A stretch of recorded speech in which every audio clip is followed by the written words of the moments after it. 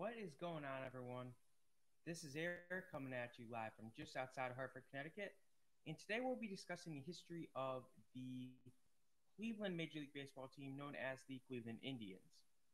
Now, we will not be discussing the Cleveland Spiders as they were a franchise before the Indians. That would be a different video if we were to get into that one. If that's something that interests you guys, please definitely let me know. Seeing as the team folded, they will not be included in history of at this time. But if you are interested in the Cleveland Spiders, definitely let me know in the comments and I will make it happen. But without further ado, we're going to jump into the team of, the history of the Cleveland Indians. So this team was founded in the year of 1894, and they were in the Western League, which was a minor league affiliate to the National League at that time. And they were actually known as the Grand Rapids Rustlers at that time. So they were in Grand Rapids, Michigan, not Cleveland, Ohio at that point. So they would play in the Western League, which of course was a minor league, for, through 1899. Then the Western League would change and become the American League. Now, in the year of 1900, that's when that happened. And the American League was a minor league affiliate at that point. And when they became the American League, the Grand Rapids Rustlers moved to Cleveland, and they changed their name to the Cleveland Lake Shores. So, yeah, not an attractive name at all. In 1901, as we know, the American League would officially become a competing major league with the National League, and Cleveland was a founding member at that time. Now, prior to the 1901 season, they became the Bluebirds instead of the Lake Shores, and they would play their games at League Park in Cleveland. So nobody, fans, players, nobody really liked the nickname Bluebirds. So the writers, sports writers would commonly refer to them as the Blues, but the players didn't like this, and they said no. And so in 1902, basically the players had went after and said, hey, we need to change this name. So they tried to make the name Broncos, and it didn't officially stick. But if you look in the record books, you will see them mentioned as the Broncos. You'll see them mentioned as the Blues and the Bluebirds. It's just kind of a mess. Officially, I was looking at Baseball Reference. They did refer to them as the Broncos. So at this point, they were the Cleveland Broncos as far as I'm concerned. So the team was considering relocating to either Cincinnati, obviously in Ohio, or Pittsburgh, Pennsylvania, after struggling to make money early on in its existence here in Cleveland. And in June of 1902, however, the team acquired second baseman Napoleon Knapp Lajoie from the Philadelphia Athletics. Now, they had acquired Knapp Lajoie from the Athletics because the Athletics owner at the time had been borrowing money. He needed money to stay afloat, and the Cleveland owner had a lot of money at that point. So he was giving money to a lot of different teams to keep them afloat. And in response, the Athletics were like, "Oh, well, you know what? We'll do you a favor," because the Knapp Lajoie story is a weird one. But basically, he had played for the Phillies, and then the Phillies couldn't offer him. There was a cap for how much money a National League team could offer a player. He felt he was worth more. The Phillies couldn't give it to him. The Phillies didn't want to give it to him because their owner was cheap. So he left. He said, I'm going to the American League. He went to the American League. The Athletics were able to give him more money. And then a court order came out that he wasn't allowed to play in the Commonwealth of Pennsylvania. So that's why the Athletics traded him, because they couldn't, it makes no sense to keep a guy that you can only play, half the time. You can only use him, and it didn't add up for them. So Knapp Lajoie was nicknamed the Frenchman because obviously Napoleon, his first name, is pretty obvious that he's French. And he was arguably the biggest name in Major League Baseball at this time. So his arrival actually helps jumpstart the franchise in Cleveland. So after the 1902 season, the fans would actually vote to change the team's name to the Naps in honor of their newfound leader, Napoleon Lajoie, or Knapp Lajoie. In 1905, Knapp Lajoie would become the team's manager, and the team was okay. They weren't dominant by any stretch of the means, but they weren't bad. So in 1908, they actually finished half a game out of a pennant. Now, you might be wondering how that's possible. If there was a rain out, it was just canceled unless it was needed to be played. So that's what would happen. If you couldn't make a game, they didn't make you play it. Like, if you look back at these old days, you'll find a team that played like 3 or 4 games less than another team. So that's basically what it was, rain out, weather delays, you couldn't get, you missed the team bus or whatever. Random stuff like that. So prior to the 1909 season, the team would actually acquire pitcher Cy Young. Now, at this point, Cy Young's not what he was. He's older. He's losing his gifts. So he was just kind of a commodity at this point. We will be doing a player bio on him, but he did start his career in Cleveland on the Cleveland Spiders. Just a little side note on him. During the 1909 season, Lajoie would actually resign as manager because he didn't want the responsibility of it, but he did hang around as a player. So the team did not win any pennants in the 1900s. Now we get to the 1910s, and prior to the 1910 season, the team would acquire outfielder Shoeless Joe Jackson, again a guy who would be getting a player bio, from the Philadelphia Athletics. And then we have a little bit of a tragic story here. During April of 1911, a pitcher on the team named Addie Joss would actually die from tubercular meningitis. So just a little rude awakening for the team. Cleveland kind of suffered from it, but not a lot. After the 1911 season, Cy Young would retire effectively from baseball. He had a horrible 1911 season. The last 8 batters he faced all got hits off him, just to tell you how bad he had gotten at that point. So the team was strong on offense, but weak when it came to pitching in the early parts of the decade. Obviously, losing a pitcher in his prime to tubercular meningitis and then having Cy Young get beaten up time after time hurts you. So in 1914, the team went 51 and 102. So after the season, the team would actually trade second baseman Lajoie back to the Philadelphia Athletics as the court order had been waived, so he was allowed to return and play in the Commonwealth. And, at this point, he was past his prime. He had an average of like 260 or 250, and people were like, oh, he's done. He's washed up. Nowadays, a 260 average is pretty respectable. But, back then, different game. So with Knapp gone, the team obviously needed a new name. And, because you can't name your team after a guy who's on another team. So ownership would ask local baseball writers for name suggestions. And based on their input, they would call the team the Cleveland Indians. Now, a common misconception is that the team was actually named after former Cleveland Spider outfielder Luis Sakalas. So basically, Sakalas was a Native American, and he played in Cleveland for 3 years. But this isn't true. It was never credited. It's just kind of a rumor that makes it more justifiable to call your team the Indians. Obviously, that name has a lot of controversy with it even today, especially right now. There's a lot of stuff going on. They tweeted recently, I think it was either July 3rd or 4th, that they were going to look into their name. I don't think they're going to change it, but it's possible. That's a story for another day. But so basically, the real story behind it comes from a sports writer named Joe Posnanski. And he said, quote, why exactly would people in Cleveland, this in a time when Native Americans were generally viewed as subhuman in America, name their team after a relatively minor and certainly troubled outfielder, end quote. So he basically says, why would they name their team after this guy? Why would they want to honor him when he spent 3 years on the team and only played in like 87 games or something like that? And, the fans were brutal to him. So he played 96 games, my apologies.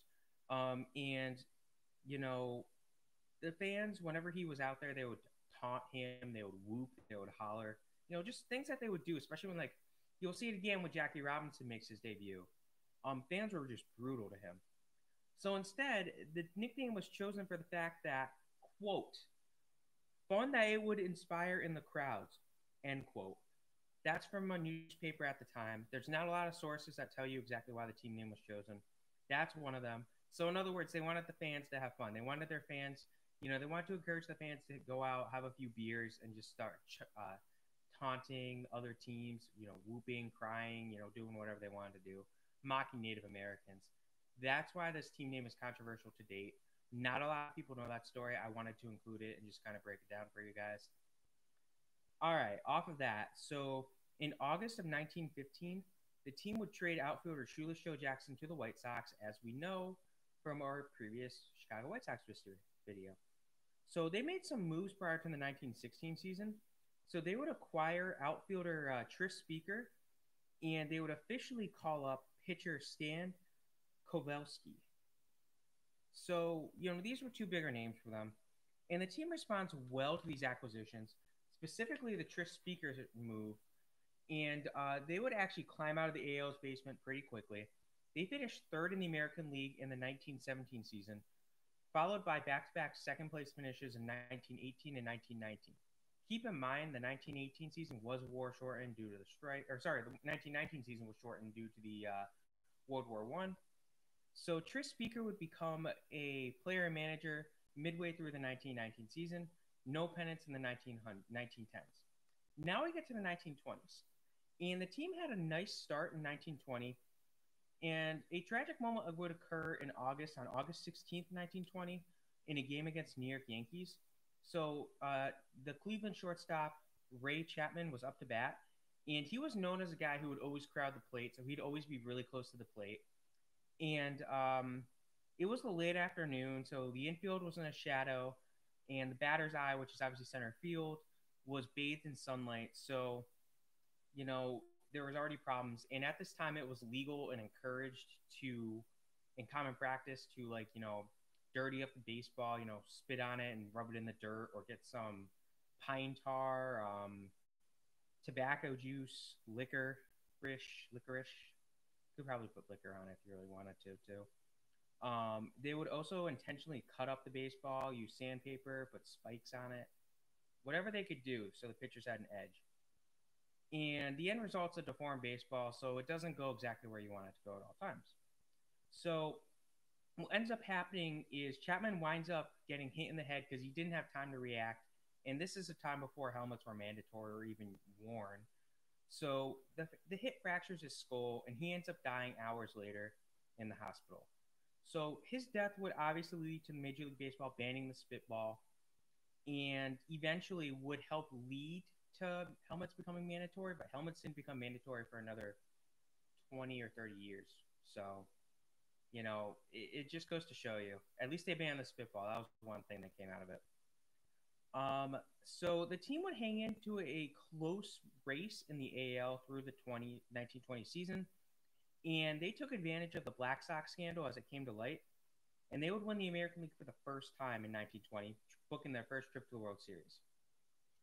So they would face the Brooklyn Robins in the World Series, and they would defeat them 5-2 in a best-of-9 series to win the organization's first World Series title. So in Game 5 of the World Series, we had an interesting moment. Cleveland's second baseman Bill Wamgans,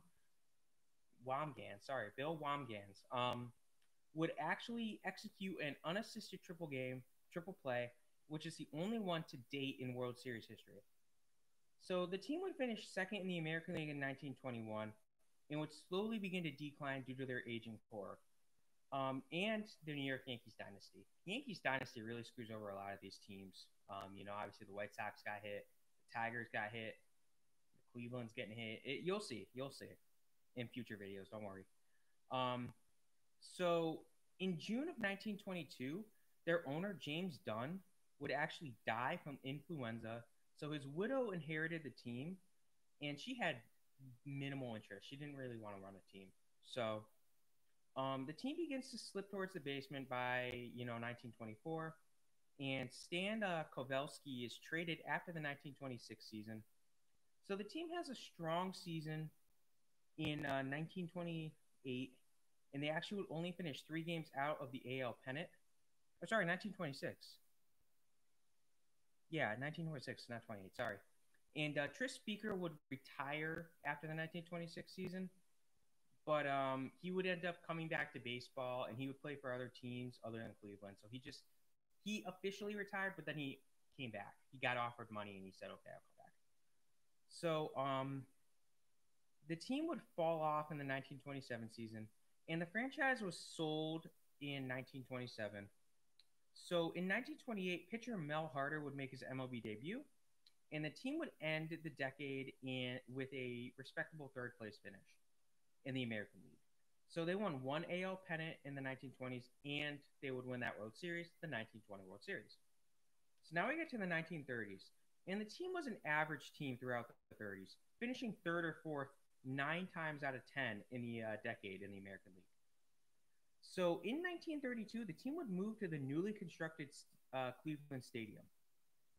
After the 1933 season, attendance troubles in the large outfield combined to cause the team to return to League Park.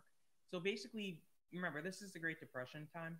So people aren't going to spend money to go to a baseball game. And, this new stadium, Cleveland Stadium, had a gigantic outfield. So you wouldn't see as many hits. You wouldn't see as many home runs. So people weren't excited to go there. So they returned to League Park because it was smaller, easier to manage, all that good stuff. So now we get to, like I said, the Great Depression. Team's ownership really starts to deal with some changes. And 45% of the team's ownership would change hands. A pair of brothers had owned a chunk of the team. They had to sell it because they had a lot of money in the railroad industry. And that obviously with the Great Depression fell off. So a lot of just the team just ended up changing hands.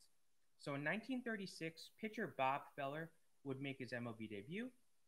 And then in 1937, the team would return to Cleveland Stadium for selected games and would eventually make Cleveland Stadium its home again in a few years.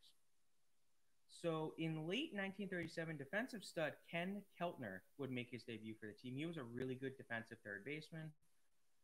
In late 1938, shortstop Lou Boudreau would make his debut for the team. And now it's obvious that the team has a solid foundation in place to close out the decade. They did not win any pennants in the 30s, though. So now we get to the 40s. And the team had a strong 1940 season. They found themselves matched up with Detroit in the last game of the 1940 season in a must-win. So Cleveland was led by star pitcher Bob Feller, and Detroit was led by a complete no-name pitcher who literally played one game in his MLB career. And somehow this guy outpitched Hall of Fame pitcher Bob Feller. And the Tigers would win that game in a defensive battle. So Detroit would win the AL pennant in 1940. In 1941, pitcher Bob Lemon would make his debut for the team. And the team was unable to replicate its success in 1941. Now, 2 days after the bombing of Pearl Harbor, so December 9th, 1941, pitcher Bob Feller would actually enlist in the U.S. Navy. Now, basically what happened was his dad was in a nursing home at this point. He visits his dad, and it becomes apparent to him. He's like, okay, I think the right thing to do is go fight. He's the first professional athlete in the United States to enlist in World War II. So it's just a little interesting side fact there. You'll hear about it later in the week, too. Hint, hint.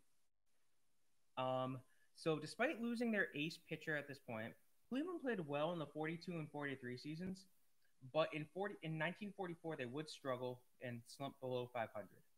So third baseman Ken Keltner was drafted prior to the 1945 season, so he had to go fight overseas, so the team lost him.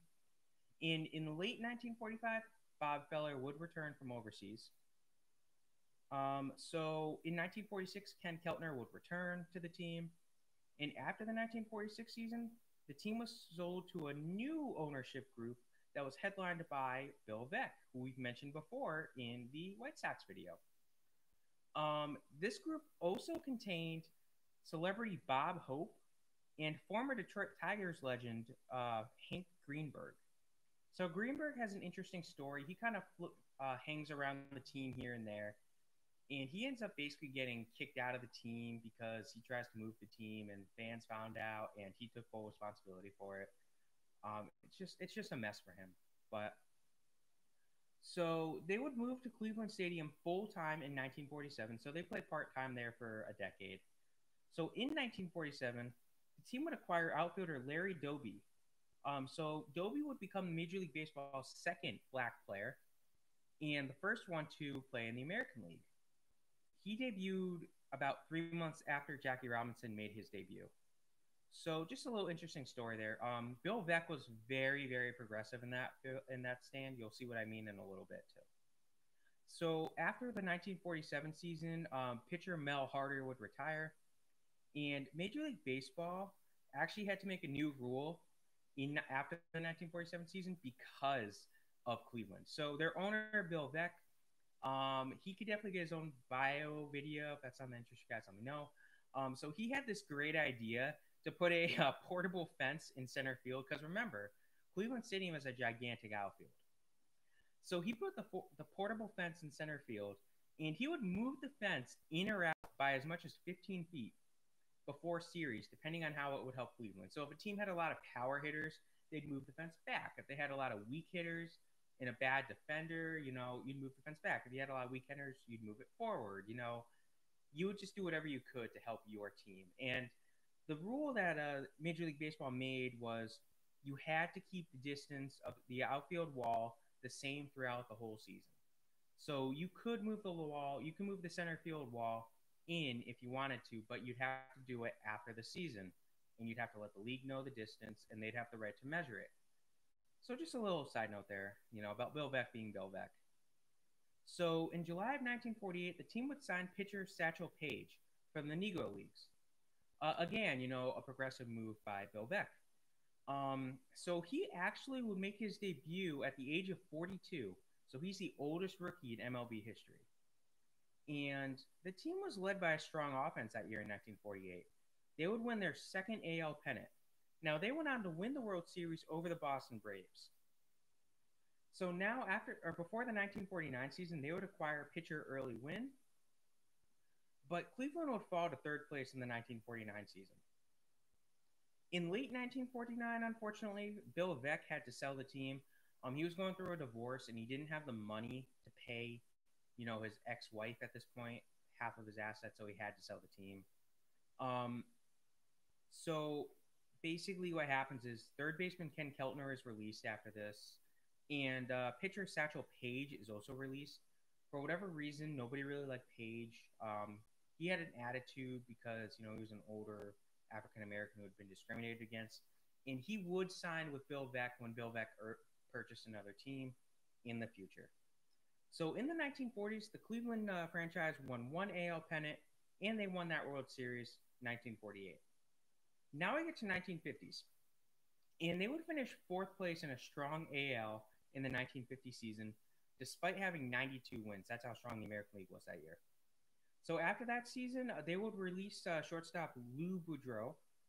And from 1951 to 1953, the Tribe, as they're nicknamed, would actually play second fiddle to the American League to the Yankees dynasty. Again, they finished second in all 3 years. So they were good, but the Yankees were better. In 1954, the team had the franchise's most winningest season, as the club went 111-73, with a 721 winning percentage. This actually set the AL record for wins, which stood for 44 years, and winning percentage, which stands to date. So that was the best winning percentage season in American League history. So they would face off against the New York Giants in the World Series.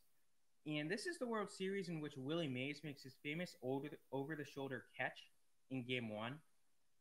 The Giants were too much for the Cleveland franchise, and they swept them. So they would again finish second in the American League in 1955. And they would trade Larry Doby to the White Sox after that 55 season.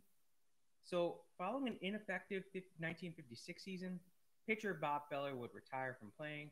Interestingly enough, they basically told him, if you don't retire, we're going to have to release you. We don't want to do that. So he retires and gets a front office role with the team. Outfielder Roger Maris would make his MLB debut for the team in April of 1957. And the team would struggle that year in 1957, finishing 6th in the AL. So they would hire GM Frank Trader Lane, who I will refer to as Trader Lane from here on out, after that season.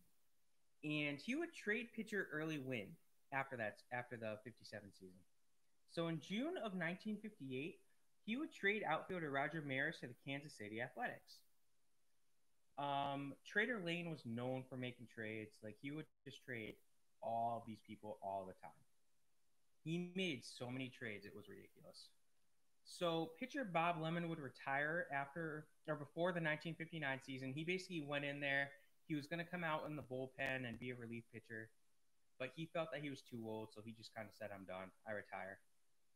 They would acquire outfielder Norm Cash in December of 1959, but again, Trader Lane would flip him to Detroit before the 1960 season for a player that didn't do anything for the team. He spent 1 year in Cleveland. Bad trade for them, and just shows you a lot.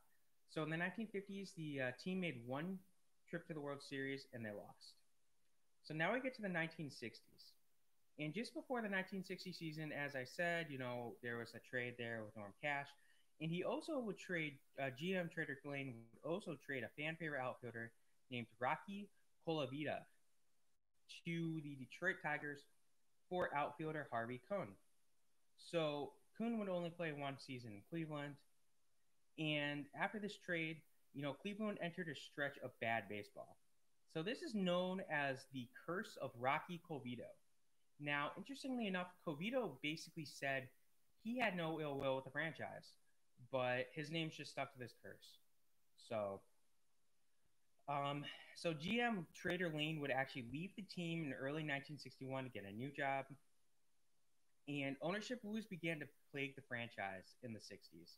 So, they didn't have consistent ownership, and the owners that they had didn't have the money to actually respect the team, give the team what it needed. So in 1963, pitcher Tommy John would make his debut. Yes, the same Tommy John from Tommy John surgery. During the 1964 season, pitcher Luis Tiant would make his MLB debut. After the 64 season, they would actually trade pitcher Tommy John away. Now, the guy who took over after Trader Lane was actually another trading GM, just not as much as Trader Lane. So the team would almost move to the city of Seattle after the 1964 season, but the problem was they basically were ready to put pen to paper, but the city of Seattle could not promise the team a stadium until 1970 at the earliest. So they would have had to play in a minor league stadium from 1965 to 1969 at minimum. They didn't want that. So they stayed in Cleveland. And in 1966, the team was sold to Vernon Stouffer. Now, Stouffer is the one who is responsible for the frozen food empire there of Stouffer's. I know they make all the lasagna and stuff like that. So Stouffer, he had money from, his company, and the parent company that owns Stouffer's, their stock begins to plummet, and that means Stouffer doesn't have the money. So they have to slash player development, which would set back the team for a while. All of a sudden you can't scout as much. You lose a lot of your scouting players and all that good stuff. So you were in trouble. In 1969, the team would move to the newly created AL East after the league expanded. So now, rather than being in the AL, they're in the AL East. It's just because they split up the AL to the AL East and the AL West at this point. The team would struggle mightily in the 1969 season, going 62 and 99. And they would actually trade pitcher Luis Tiant after the season. So no pennants in the 1960s. Now we get to the 1970s.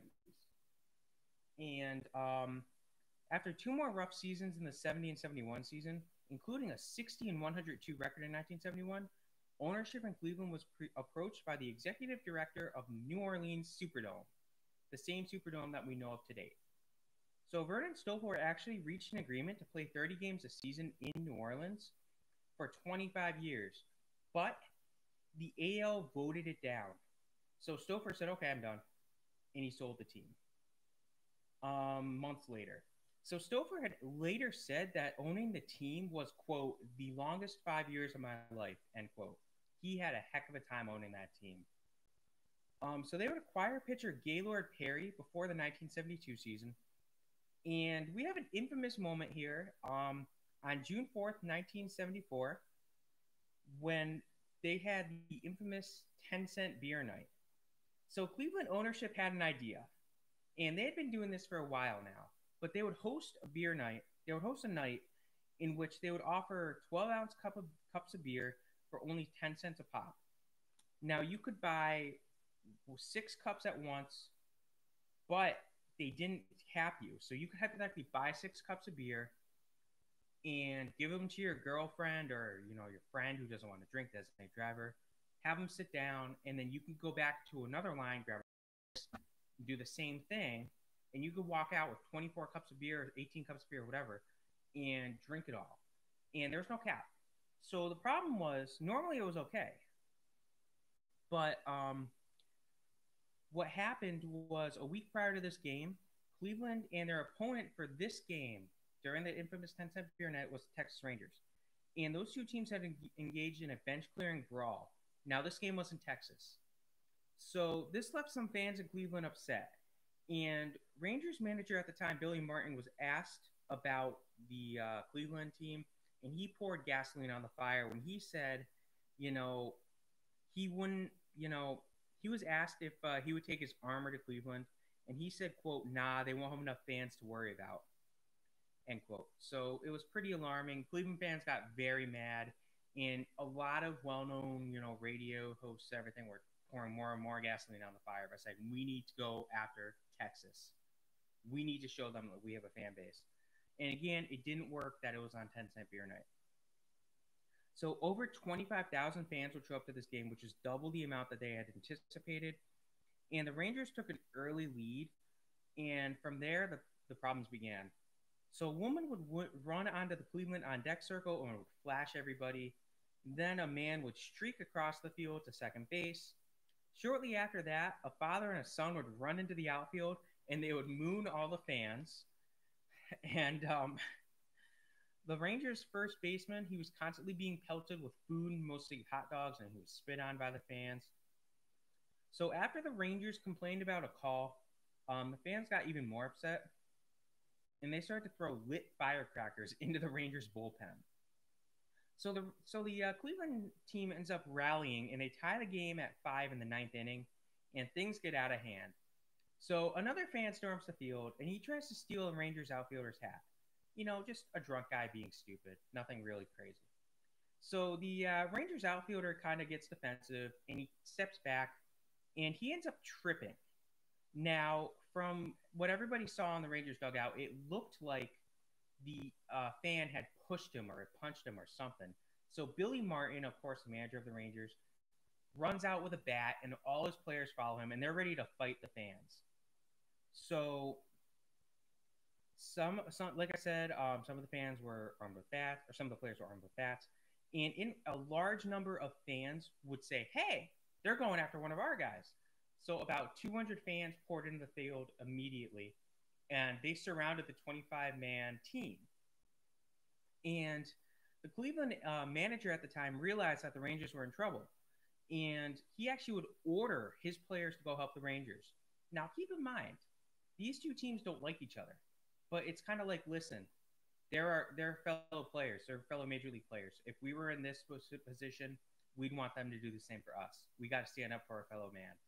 So they did. They came back, and so at this point, it's like 50 guys versus 200 plus fans, because more and more fans were pouring into the field.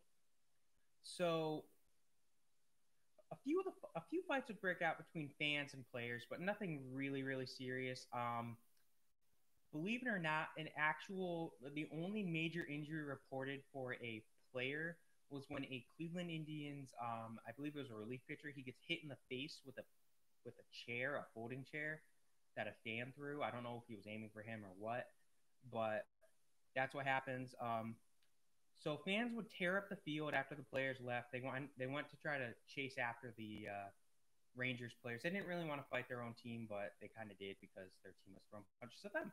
And they tried to chase them. They locked themselves away in the clubhouse, and the Rangers actually got escorted out by the Cleveland team to their team bus, and they left. So fans, like I said, would tear up the field in response, and they stole the bases. So in response, this game was called in the Texas Rangers' favor. And the fans actually got really pissed off at the umpire for calling the game. So they actually started attacking the umpires. And this actually led to the head umpire, the crew chief at the time, saying this was the worst game he ever officiated. And, police would arrive after 20 minutes, and 9 fans were arrested. Now, that's the end of 10-cent beer night. They would actually continue to do it in the future, but they put more limitations. They said only 2 beers per person, and they actually started marking your ID or putting something on your hand or whatever, so you couldn't keep getting all these beers. So they learned their lesson. In late 1974, outfielder Frank Robinson was actually traded to the Cleveland team, and they would name Frank Robinson player manager before the 1975 season. So he officially became Major League Baseball's first black manager. That was something he wanted, and that's why he was traded to Cleveland. So again, this team is pretty progressive. Pitcher Dennis Eckersley makes his MLB debut in early 1975. And in June of 1975, the team would actually trade pitcher Gaylord Perry.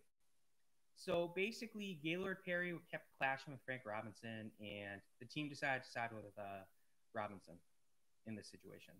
So after the 1976 season, Frank Robinson would retire as a player, and midway through the 1977 season, he was actually fired after a slow start from his manager role. After 1977, Dennis Eckersley was actually traded to the Boston Red Sox, where he would become a Hall of Fame pitcher. The team was average to close out the 1970s, so nothing great. No pennants in the 70s. Real quick decade in the 80s. So the team still failed to see much success in the 1980s. They remained towards the bottom of the American League East through the decade. Ownership would change hands again in the 1986 season, and the team had its best season of the decade that year in '86, going 84 and 78. Just to tell you how bad they were, that's barely over 500. So the team made the cover of Sports Illustrated that year.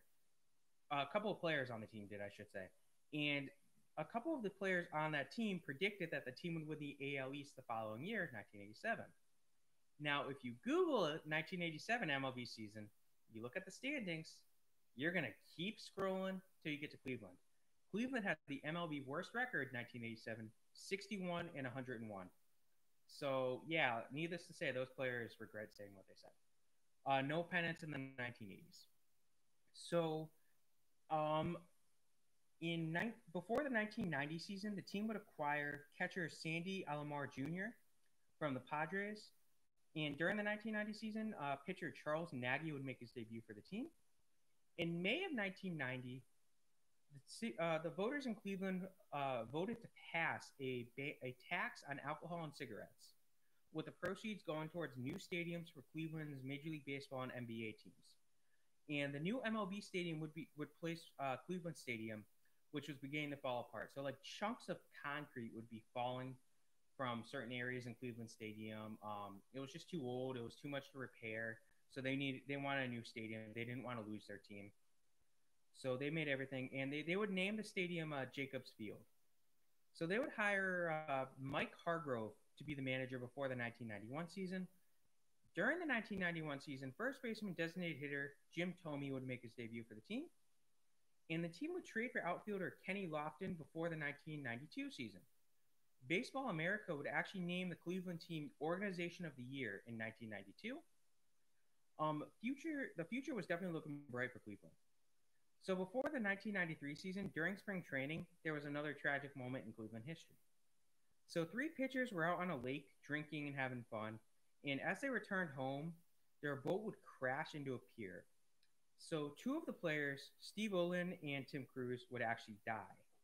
And the third player, who again wasn't too relevant, he would retire after he played a little bit in that season, and then the next year he would play a little bit and he didn't do that good, and he would retire, mostly in part due to the injuries. So at this point too, in 1993, outfielder Manny Ramirez would make his debut for the team. They would move to Jacobs Field prior to the 1994 season, and they would acquire outfielder Dave Winfield for a dinner. You might be saying, what? So during the 94 season, there was a strike, and it wipes out the playoffs. So basically, Cleveland had agreed to a deal with Minnesota Twins to trade David Winfield for a player to be named later. Now, this was after the strike had started, but they didn't think the strike was going to wipe out the season. So basically, no season met the player to be named later would be nobody. And in response, basically what they did is the executives from Cleveland and the executives from Minnesota just hung out. They went to a dinner, and the Cleveland executives covered the bill. Just a little interesting side note there. Dave Winfield got traded for a dinner. So in 1995, the team would make the playoffs for the first time since 1954. Keep in mind, the first 15 years of that, there was only one team in the American League that would make the playoffs, but still a pretty long stretch. So they would win the American League, the ALDS, American League Divisional Series, and the ALCS, but in the World Series, they would fall in 6 games to the Atlanta Braves, giving Atlanta its only World Series victory in 5 or 6 tries in the 90s. So fans were very excited about this, and they had sold all their home tickets for the 1996 season before opening day. So just to show you how excited the fans were. They would win the American League Central, but they lost in the ALDS in '96. And in 1997, outfielder Kenny Lofton would spend that season in Atlanta, but he would return for the 1998 season. But the team didn't miss him that much in '97. So Bartolo Colon would make his debut in '97 for the team, and they would actually make the World Series in 1997. And they made it to Game 7. So here we are, Game 7, and the team has a 2-1 lead in the ninth inning, but they would go on to lose that game to the Florida Marlins. This is known as 2 outs away because, they were 2 outs away from winning the World Series. And it caused a lot of rifts between players. So certain guys no longer wanted to talk to each other. They blamed each other for it. The closer really took a lot of heat for it. So in 1998, again, like I said, Kenny Lofton returned, and the team fell to the elite New York Yankees in the playoffs that year. The 1999 offense scored over 1,000 runs. Now, they're the only team since the 1950 Red Sox to do so. That stands to date, which is kind of crazy. So they would fall to the Red Sox in the ALDS that year. In response, they would fire manager Mike Hargrove after the season, and that really pissed off a lot of fans. But basically, there were some management problems where he apparently started guys on short rest that the ownership thought he shouldn't have. So they won the one AL pennant that year in the '90s, but they did not win the World Series.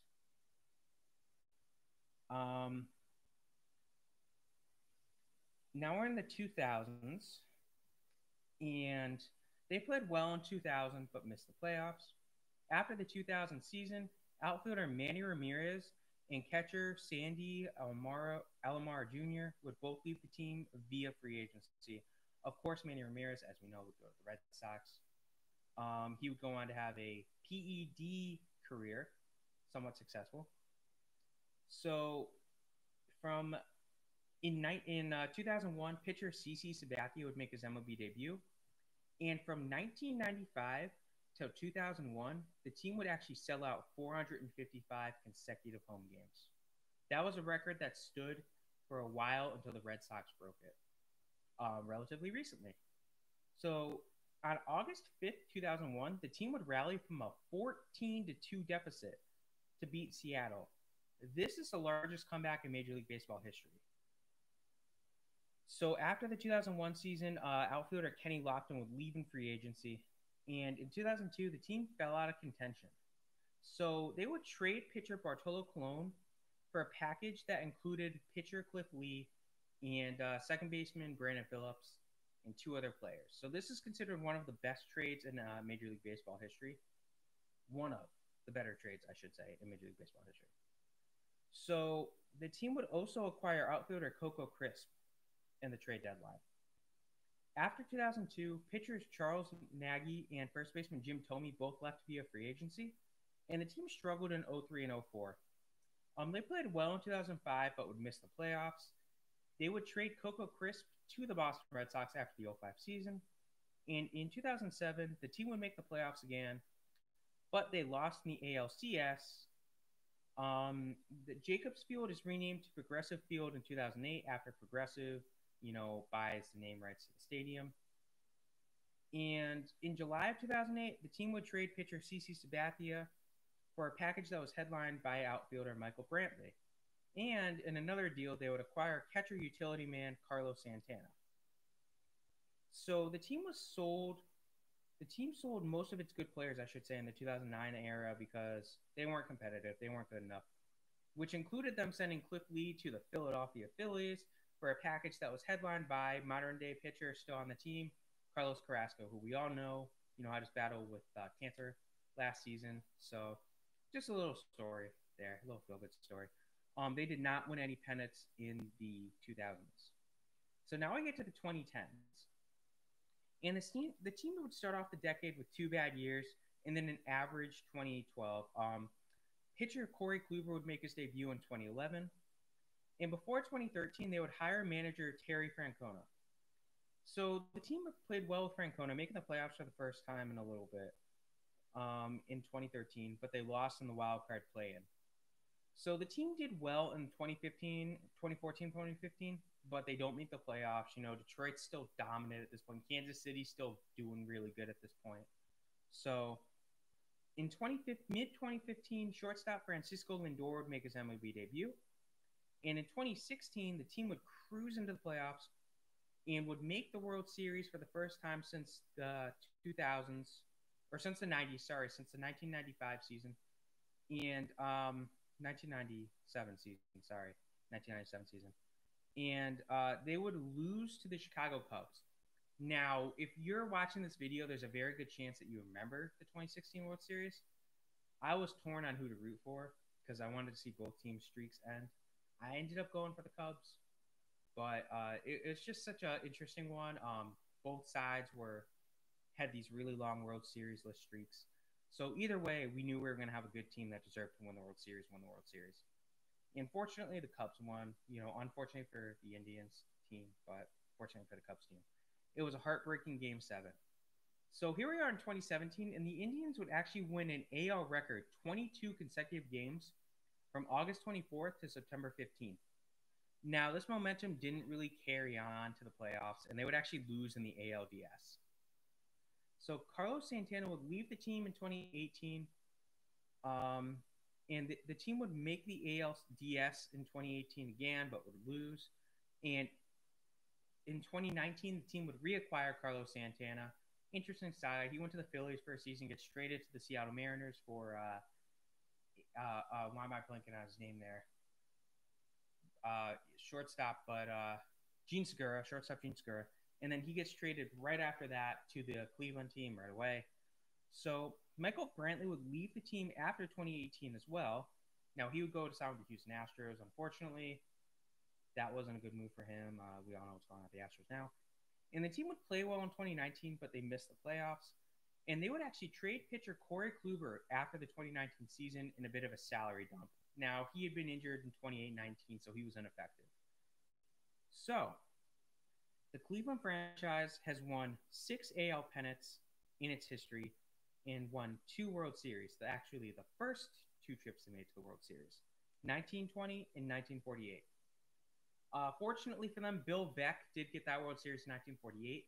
Interestingly enough, in 1949, when they got eliminated from the playoffs, they did bury their AL pennant flag in the outfield.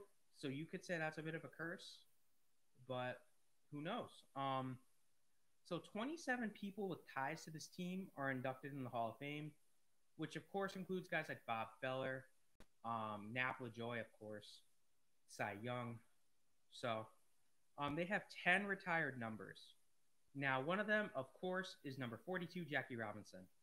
8 of them are players. One of them is an interesting number. So of those 10 retired numbers, we have number 3, Earl Averill. Number 5, Lou Boudreau. Number 14, Larry Doby. Number 18, Mel Harder. Number 19, Bob Feller. Number 20, Frank Robinson. Number 21, Bob Lemon.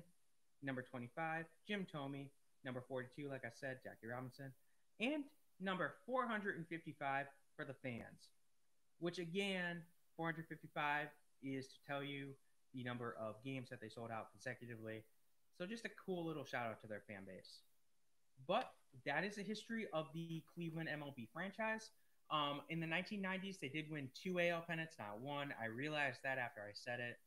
So that is me correcting that mistake. Again, I do apologize if you find the name Cleveland Indians offensive. I tried to cut it down as much as I could. I am part Native American, so, it is what it is to me. But yeah, that's the history of the franchise. Again, I know the video was supposed to come out on Thursday, but schedule change made it so it can come out today. I'm going to use this time to just say next week we will not have a history of video. I just have to catch up on my notes. I'm a little behind. So I'm just using this moment to tell you guys that the series will be back for the week starting on, what would that be, the 19th, July 19th. We will have the series back. I just need a little break to do more research. I basically, my notebook's pretty much cleaned up right now. I might try, if the opportunity presents itself, I might try to do the Boston Red Sox. That one's good to go, but I just kind of want to catch up on the rest of the AL East before I jump in and do another video. I will explain it again in our live stream on Friday, but I hope you guys enjoyed this video. Have a great rest of your day, everybody, and yeah, that's it. Make sure to like, subscribe, comment. Definitely comment. I mentioned a couple things. I will mention the saga of Nap Lajoie, especially in the Phillies video and the Athletics video. So that's something that if you want to hear it, definitely look into it. I will probably do a video for Philbeck. But yeah, I hope you guys have a great rest of your day. It's Eric heading out for the day. Have a good one, guys.